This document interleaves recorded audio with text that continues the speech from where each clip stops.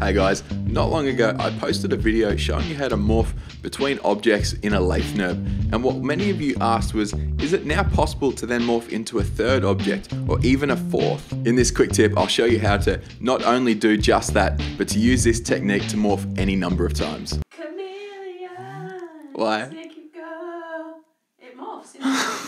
Yeah, if you haven't seen the original video, I'll pop a link down below in the description. I encourage you to go have a look at that first, and you can see this whole setup from scratch. Alright, let's jump in, see how it all comes together.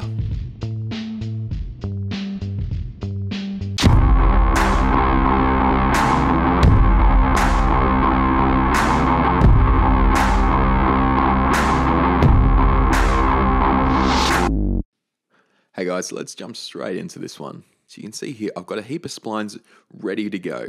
Now in the original video, I showed you how to morph between a can to a bottle. So I've got a few extra splines set up here to attack the question of how do we morph into more than just the two objects. So I've already set up a few extra bottles here for us to morph into. So like in the original video, we're gonna use the lathe nurb to create the geometry that we're gonna morph. So by dropping these bottle splines into that lathe nurb, you can see it completes that geometry and gives us a nice shape. And this is what we're gonna start working with. I'll move through these first few steps pretty quickly, so go and check out the original video to see this whole setup from scratch. Okay, the first thing we're going to need to start setting this up is of course the matrix object. So let's drop that into our scene, change our mode to object, drop our first spline into the object field, turn loop off and change our distribution to even, and then we'll increase our count. I think about 200 for now should be good. I'm going to group all my splines and just hide them so we can't see them in our viewport. Then with our matrix selected, I'll drop a tracer into our scene, double check that our matrix has gone into our trace link property, then I'll drop our tracer beneath that matrix in our hierarchy, and then just change our tracing mode to connect all objects.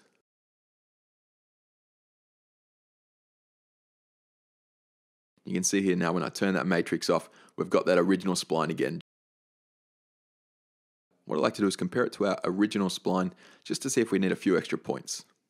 So I'll increase my point count, but I'll also just change how our tracer is interpreting our spline, and I think a B spline should work quite nicely for us.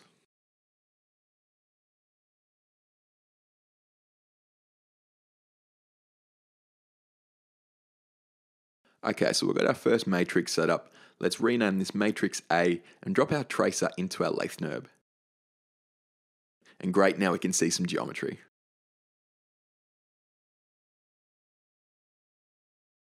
Now we're going to need two matrix objects exactly the same. So let's duplicate our matrix A and rename it matrix B. And then all we need to do is replace that bottle A with bottle B in our object field.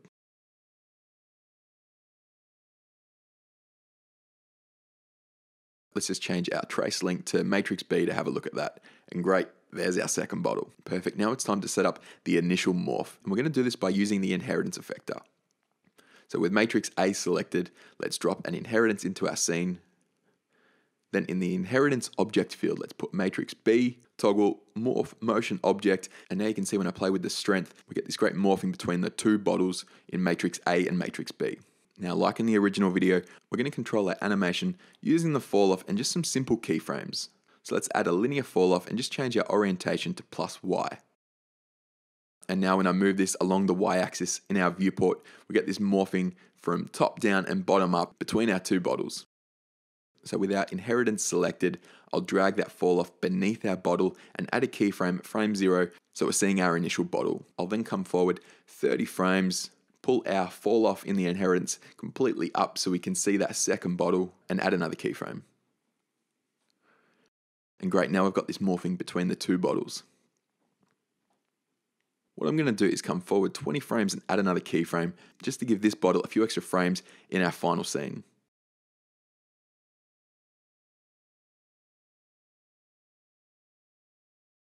I'll then come forward 30 frames, pull our fall off beneath our bottle, add another keyframe, and now we're back to that initial state. And great, this is where we left the tutorial last time, guys. I've got this morphing between the two bottles, but now comes the fun part of how we can incorporate other morphs. Now when we morph back, we're morphing back into matrix A. So what I'm going to do is come to frame 49 and keyframe our object field. And this is where we're feeding that bottle A. Then by just moving forward one frame, I'm going to replace this bottle A spline with the bottle C spline and add a keyframe. And now you can see we morph from that first bottle to that second bottle and then into the third bottle. Now the reason we're able to add this extra morph is because between frame 30 and 50, we're actually seeing the object of matrix B. So we can easily swap out our spline in matrix A with nothing affected in the viewport. So this is great. We've morphed from one object to the second back into this third object. I'll come forward 10 frames again, add another keyframe, move forward 30 frames, and then it's time to pull our inheritance fall off back up above our bottle. Let's add another keyframe, and now this time we need to swap out the spline in matrix B. So let's go back to frame 89, keyframe that bottle B, swap it out this time for can D, add another keyframe, and now let's have a look at this.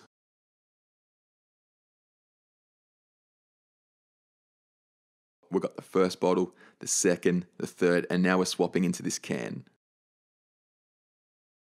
So you can see how simple this is to just think about your scene a little bit at the start, set up these splines, and now we can seamlessly morph between these in our scene.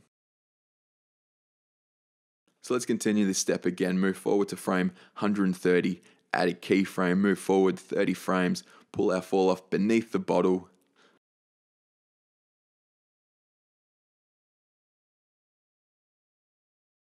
Go back to frame 29, and this time we need to swap out matrix A again. So let's add a keyframe on bottle C, swap it out for bottle E on frame 130, and add another keyframe.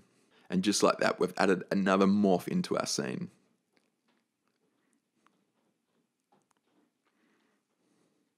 Let's add a keyframe 10 frames forward of our last one. All right, let's add a few extra frames to our scene here. Go forward 30 frames, pull our fall off, back up again. And of course, we've got to swap out matrix B this time. You just got to be careful you're swapping out the right spline on the correct matrix. So by having all your splines in your matrix labeled clearly, it just makes this whole process far easier.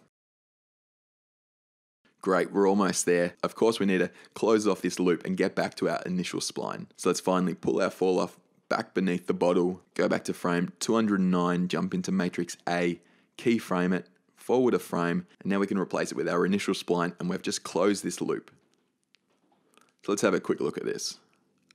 More from that first to the second, the can in the middle, an extra couple of bottles at the end, and then finally back to our initial state. This is looking so good. And how quick was that just to morph between these objects just with a few simple keyframes? So I'm glad you guys asked, and I hope this helps with how you can incorporate extra morphs into your scene and completely change your object. This could be a great technique. Perhaps if you're working for a beer company and you're morphing between their labels and the different beer shapes, and you can really have a lot of fun with this. Of course, we're not going to leave our animation there. Let's add a bit of fluid motion to our final scene here. So with matrix A selected, I'll toggle over to my effectors tab and add a delay effector. Let's add a bit of spring, increase our strength to about 75, and let's have another look at this.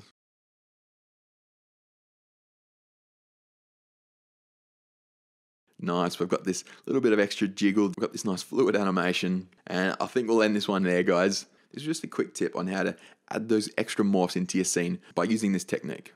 All right, I hope this helps, guys. If you've got any other questions, make sure you let me know below, and I'll see you guys again real soon. Cheers.